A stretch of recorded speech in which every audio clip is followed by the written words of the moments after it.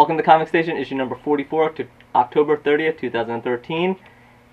It's Halloween coming up tomorrow, so... Happy Halloween! Happy Halloween! And of course, Echo has her little prop. Yeah, I didn't bring a gun or grenade or anything dangerous this time, guys, Although she has been hitting us with that. So. Yes, I can do some good damage with this. My costume, if you don't know, I am Death of the Endless. And I am from the Court of Owls, but you can't hear me very well. Maybe that's a good thing. Yeah, nobody cares what I say. And I'm Spider-Girl in my 2099 suit. Awesome. And we took one of the recommendations. Somebody wanted to see some statues. And this is Infinite Crisis. This is Nightmare Batman. And it's a big chunk. This is the size of a comic book. So Yeah. Very awesome. He's very awesome. Very creepy cool. details on him. And I thought it was perfect to bring out for the Halloween edition. Yeah, he looks it's a little like the rabbit from Donnie Darko, Frank. Yes. Yes. So, why don't we start off? I have Damian, son of Batman, this week. And close. This is what if Damian was never killed. So basically, it gives you like a little bit of backstory of what would happen, like if he never got killed, and then why he eventually would become. I don't want to give spoilers, but eventually become Batman. Yeah, it's a little. It gives it away a little bit on the cover. I mean, it's no real surprise. Yeah, I mean, the title's a little bit obvious and everything, but... It's cool. I like What Ifs. It's an alternate little... It's not Batman yet, but it's definitely good, because if I wasn't reading it next to these two, I would have been crying. So it's definitely a good read, if it almost makes me cry. Alright, and that is is that a short run? It is 1 of 4. Okay. So it is. Cool. I like short little composed, so you can just grab them all at once, and you don't. End. Yeah, you don't have to worry about your wallet being completely destroyed. Exactly. Yeah. The next one we have is Forever Evil A.R.G.U.S #1 from DC Comics. This one really centers around Colonel Trevor, and it even starts off with a flashback with Colonel Trevor. He's meeting Diana, Wonder Woman, and it continues the flashback from forth and their relationship. And then he wakes up and he finds that the Secret Society has destroyed the Justice League and all the heroes. So it's him adjusting to this. You also find out a little bit of that he was saved when the Justice League was attacked. He was with them, but he was sent away and given the message, seek the truth. And that's it. They kind of left him with that. Cryptic. So very cryptic as usual. So he has to hunt that down. There's only a handful of A.R.G.U.S soldiers left, and their numbers are dwindling. As with Forever Evil, good guys are dying. In this by the squares. This, I am so excited. I have the pleasure to introduce... Very appropriate. Yes, very appropriate. Sandman Overtures #1. I got to read it before you did. Sorry, So excited. Really, really excited about this one. I was literally jumping up and down as I was reading this. Just so excited to see all of my favorite characters back, of course. The setting of this is very Victorian looking when they are in their reality dreaming, wherever you might, as real as it gets in this one. Anyway, so you see, of course, my Death, not as I am right now, but in her kind of throwback costume with the long dress. Give a shout out to Alita, who is a cosplayer, if you want to see that look before you can look in the book. Take a look at her profile. The art in this, of course, is amazing, really beautiful, holds true to the series. The only thing, well, first let me say that Neil Gaiman said this is not my spoiler, one of the Endless does die in this book, and I'm not going to tell you who it is, but I do know. My favorite part about it was the big giant centerfold, where they show you some absolutely amazing versions of some of the Endless that you're going to see. I just was absolutely tickled and delighted to see this. My only complaint on it is that really absolutely nothing happens in this issue. It's really kind of just a recap, and I wouldn't really know if I didn't, know this series front and back and have it tattooed all over myself. I wouldn't know really what was going on or be very interested in it if I wasn't already interested in it. So that's it. She was jumping up and down, by the way. She was squealing.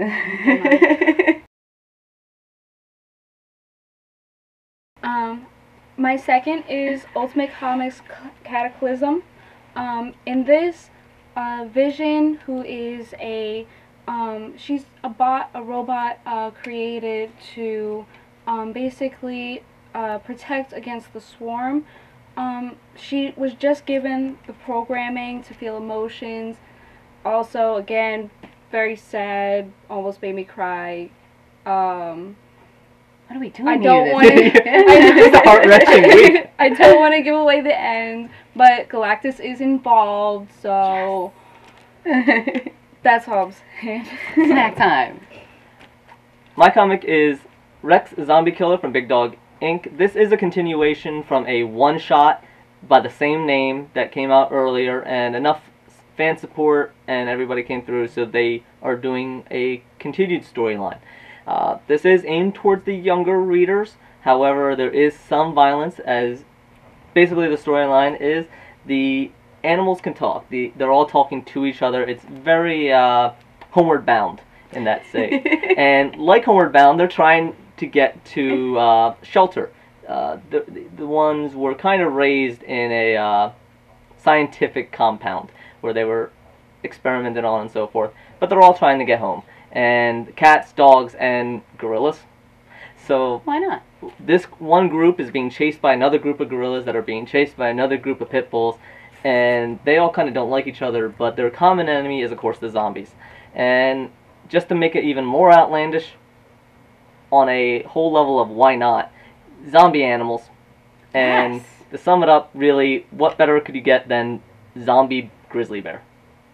That is brutal. That is brutality to the utmost. It's still a little kiddish, but it's fun. It's a little It's entertaining. So Don't be fooled by the cuteness on this one. That there's definitely some mature content going on in yes, Zombie absolutely. Tramp, which is my next comic for today. Definitely enjoyed this very quick read. It was fun. Opens up with absolutely naked, banging body, gorgeous, dead zombie chick. There's some guys that come into her haunted house and they're heckling her and she rips them to pieces. Definitely recommend this to any lady cosplayers who like to go to cons dressed half naked. I think you'll get a lot of joy out of the women empowerment in this.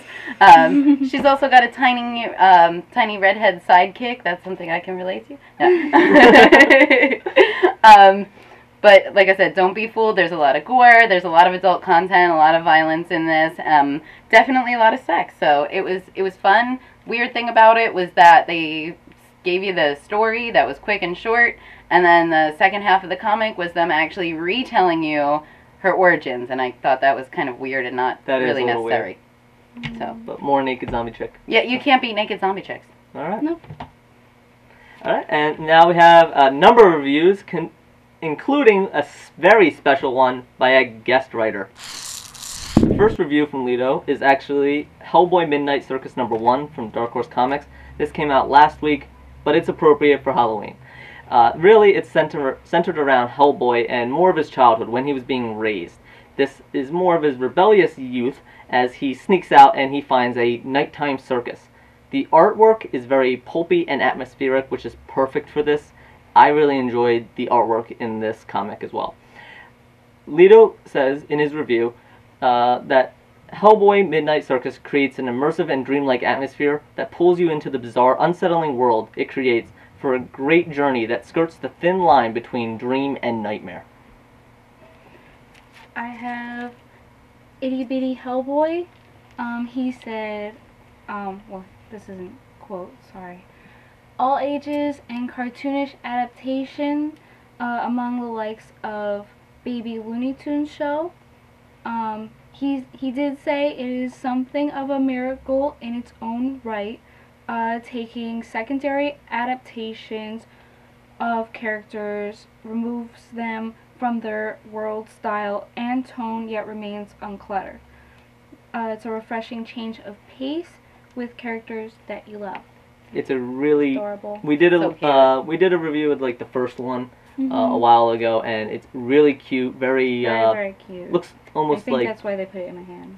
absolutely she's the cute one. So it looks very like pencil drawn and everything. So Yeah. it would be perfect. And Baby Looney Tunes is perfect because it just takes the characters and takes them out of their world and puts them into a childhood. Mhm. Definitely an all ages read.